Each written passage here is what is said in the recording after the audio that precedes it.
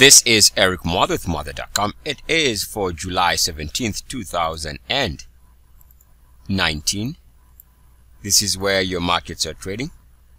Let's take a look at the S&P 500, and I'm going to ask the question, is the market manipulated?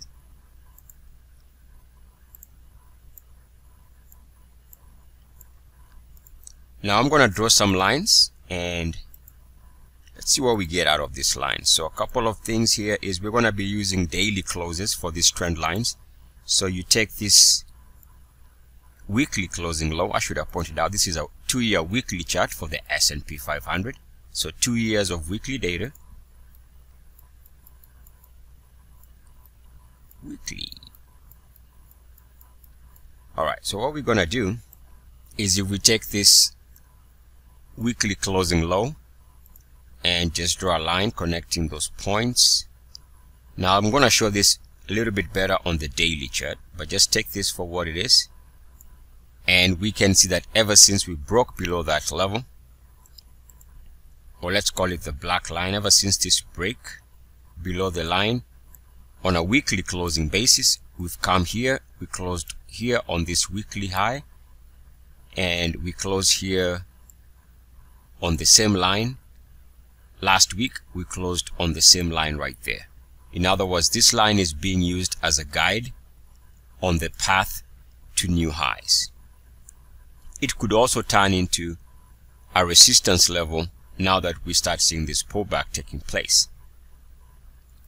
Now let's go to the daily. I think the daily is going to give us a better view.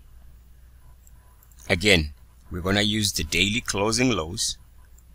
Here's a daily closing low here from late December 2018. We're going to take this daily closing low. We are going to draw a trend line as such. And of course, you can see what I'm getting at here. We had a break below the line right here. And ever since then, on a daily closing basis, this is where the market has been struggling to hold above the line, and now turning into some type of a pullback area.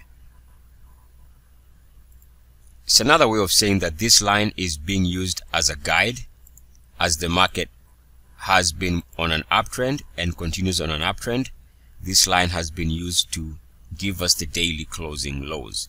In other words, if you take the daily closing highs, daily closing high here, daily closing high, and this all-time daily closing high, and this daily closing low, if you do your best to connect those points, notice how they match up nicely.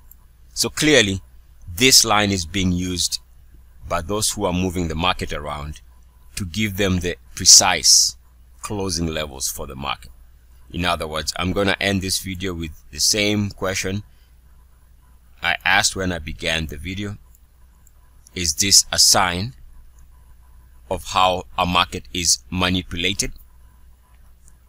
This is Eric Mother with Mother.com. As always, good luck, peace, and blessings. ESS.